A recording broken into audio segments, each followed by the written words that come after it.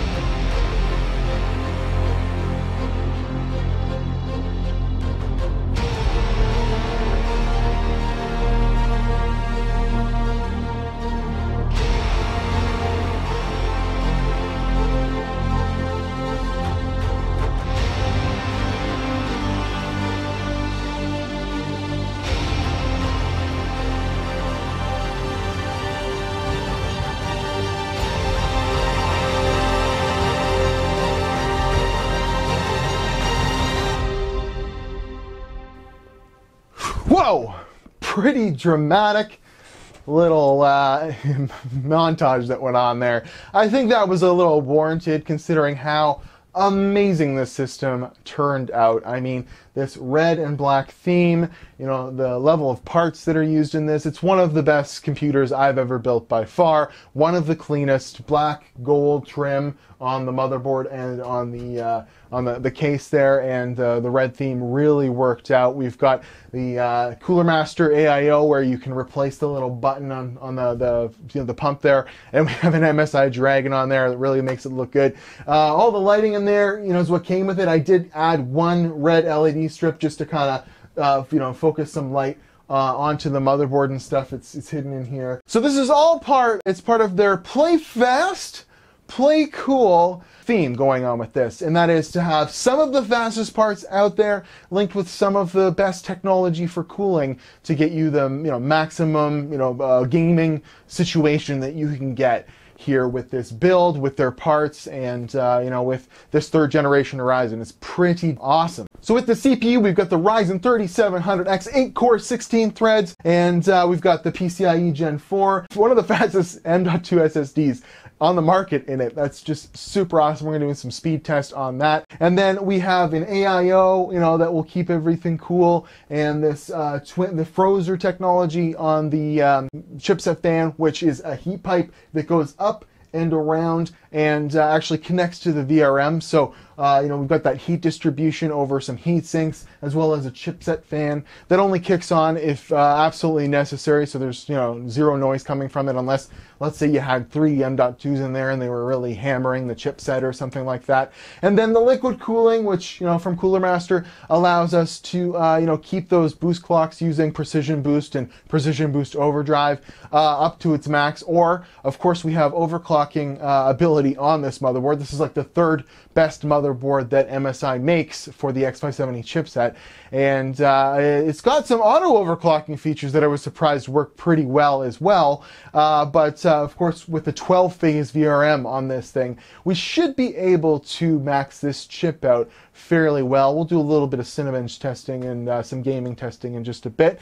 So pretty cool stuff. And yeah, we got the Corsair Dominator 3200 megahertz RAM. This has got aluminum heat sinks on it and some really amazing lighting. I really like the way that looks. Of course, you can activate RGB mode on all of this stuff using Mystic Light, and with the motherboard has that lighting, that little holographic panel there, and you can change all sorts of lighting modes. Pretty cool stuff. As far as the video card is concerned, we have one of the first 5700. I believe there's a 5700 XT version of this card, but this is the 5700 version, and I was surprised to see that it only has one 8-pin connector, but in my testing it does just as well as the reference model with an 8 and a 6, so that's pretty interesting. And of course, it has a 4 heat pipe design on it, 2 Torx fans. That model is actually factory OC'd out of the box to get 50 megahertz faster game clock. It's able to push the 5700 a fair bit, which is pretty damn awesome. So powering all this, of course, is a V750 Gold Cooler Master power supply. It is fully modular, and of course, with I don't need to have too many hard drives in there. It's nice to keep some of the cables off because there's only one VGA cable there that's required. Thanks to Cooler Master for getting this thing powered properly. We could put any video card in this and not have any issue, or upgrade the processor with a 750 watt power supply, and it's been dead silent, haven't heard it at all, so that's really awesome. And then we got to circle back to this beautiful, beautiful case. It's the MPG Secura 500G, and there's two 200 mil fans in the front here that are pushing air in, and then of course we have one exhaust fan included, and then we got the Cooler Master AIO up here in a nice position, and that's exiting the top panels. It's got tempered glass panels on both sides and enough cable management room that it was pretty easy, even though I'm not the greatest with cable management, of course, to make the back look just as nice as almost as nice as the front, considering it's just some cables back there, which is pretty cool. Everything seems to work out really, really nice, and it's been working great. I've been doing some testing, and if it performs as good as it looks, we're going to be in a good spot here. But I can tell you already, I've been playing with these parts for a while, and I know that this implementation with MSI is just going to make things even better. So let's go over here and we'll see if we can't test out just how well this thing performs. Well, okay, and we have to start off with some Cinebench scores, obviously. Want to check out what the CPU can do. This is running at stock speeds with the AIO. We see here we're staying at around 65 degrees, which is really respectable. If you had the stock cooler on there, it would be probably more like 70, 75 degrees while running a load like Cinebench R20. And I already ran the single core benchmark, getting almost 500, 496, super respectable,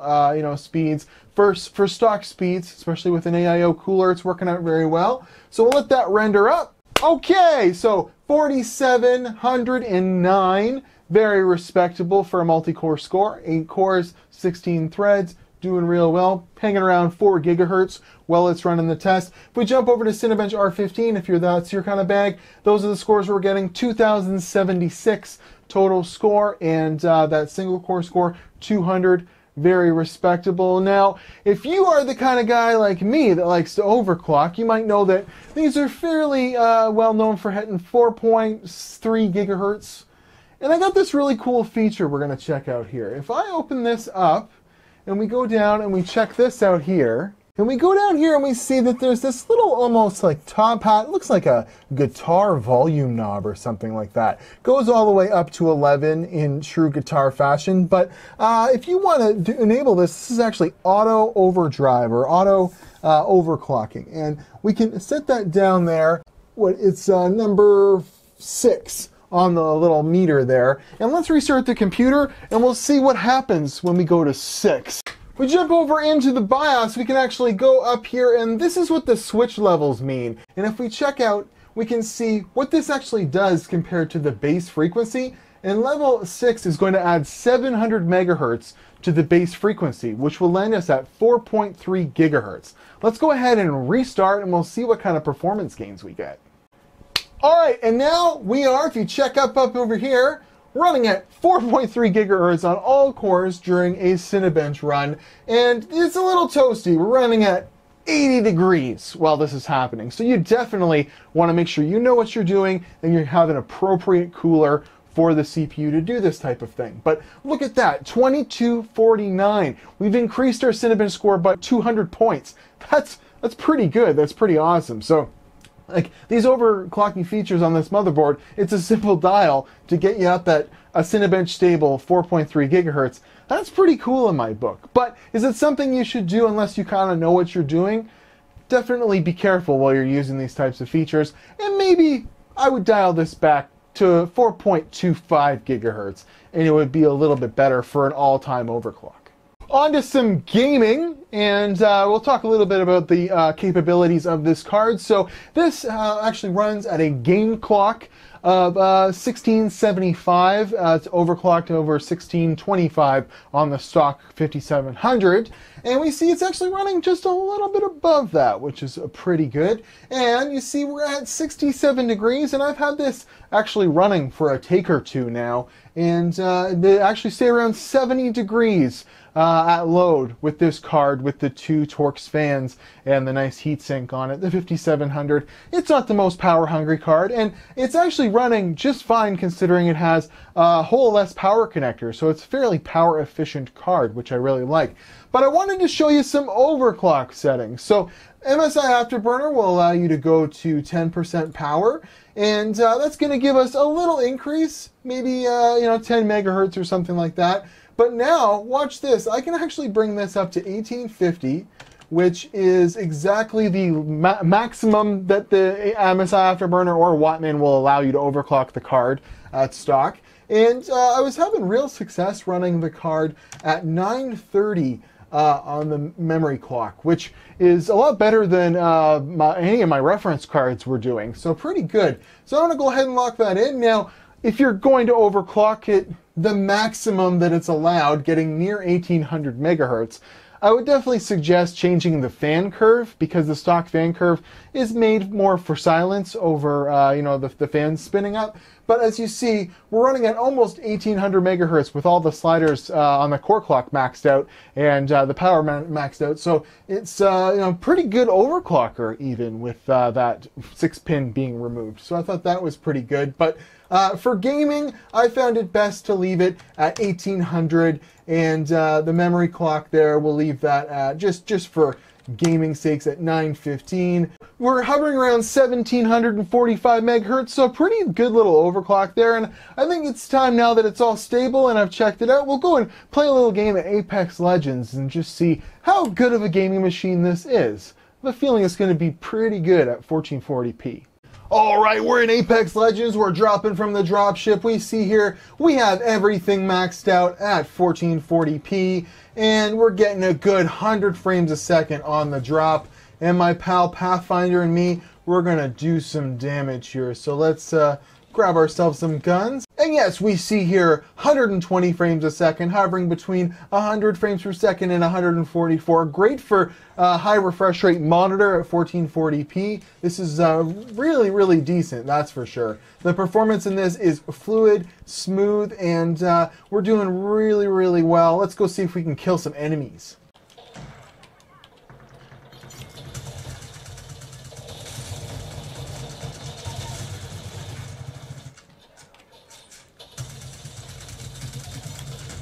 Oh yeah, no, I'm down! Even in a firefight over 100 frames a second. Yeah! Well, we didn't win, but we certainly won in the graphics department at over 100 frames a second. You can't ask for much more. This is pretty much the great starting point, the 5700 for high refresh rate. This is a 165 hertz panel, but anything over 100 is really the starting point you want to get to for high refresh rate. So it was super smooth, definitely awesome. So let's jump over and test that really fast NVMe drive now. I think that will be fun. Alrighty, so let's test out this NVMe drive while we do a little outro here. So I've got some tests running up there. We are almost running 5,000 megabytes a second on Crystal Disk Mark. That is crazy. Blazing fast speed MP 600 NVMe PCIe Gen 4, and I've got my NVMe drive up there that I use on my video editing computer. It's like my digital SSD. It's like an Amazon special. I got it. It was known to be pretty fast back when Ryzen launched is when I got it. And we see here the speeds that, the variation here is pretty insane. So while we wait for that to finish up, I got to thank Cooler Master, I gotta thank Corsair, I gotta thank MSI, and AMD Ryzen for letting me be part of this, especially MSI letting me be part of their Play Fast, Play Cool initiative, which shows that you can pair the awesomest parts with the parts that'll cool them. They'll cohesively work together to give you the highest gaming performance. It's pretty cool stuff, and this is the best computer I've ever built. It's up there anyways, that's for sure. Wonderful case. The motherboard is awesome. The Meg Ace, it's just got 12 days VRM. It's got postcodes. It's got pretty quick boot times compared to some of the other X570 I played with. That's for sure. So that's awesome. Corsair Dominator memory. Of course, the PCIe Gen 4 SSD. Cooler Master Master Liquid ML240R here with some nice RGB lights that all syncs with the Mystic light, in the Dragon Center and stuff like that. And then this 5700. I'm pretty impressed with how you can pretty much max out the overclock on it. It's pretty great. So we're finished up here, or pretty close. Almost 5,000 megabytes a second compared to 3,000 on my earlier gen SSD. That's insane. And then the write speed, 4287 versus 3015. So we are, some of the lower values, the 4K and the random read and writes are a little bit closer together, but for those raw, big file read and write speeds, that's going to be great for, 4 and 8K video editing as a scratch drive, or maybe you just want to have your games load the fastest, or, have a lot of files to deal with and you want to make sure that things load fast. I mean, that's a pretty fast NVMe drive, that's for sure. So I'm at Watch Timmy Joe, Instagram and Twitter. Gotta thank MSI for allowing me to be part of the Play Fast, Play Cool initiative. If you're in the market for any of these high-end PC parts, give a warm recommendation to all of them. They've been great to work with, and it's been a lot of fun to mess around with this computer and get her going and playing some video games, some Apex Legends and some stuff like that. So I will see you guys in another video. Huge thanks to MSI. Check out the links in the description, and I look forward to doing more stuff like this in the future. MSI has been great, and thank you guys for watching, all 110,000 of you, because without you guys, I wouldn't get to mess around with cool stuff like this, and thanks MSI for recognizing that. So I'll see you guys in another video.